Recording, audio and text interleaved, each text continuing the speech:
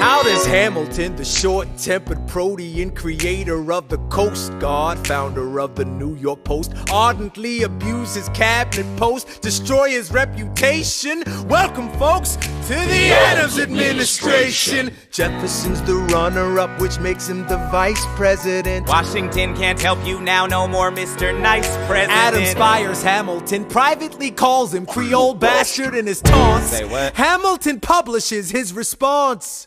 Sit down, John, you fat mother. Hamilton's out of control. This is great.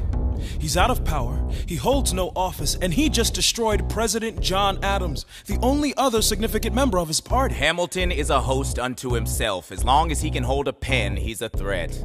Let's let him know what we know.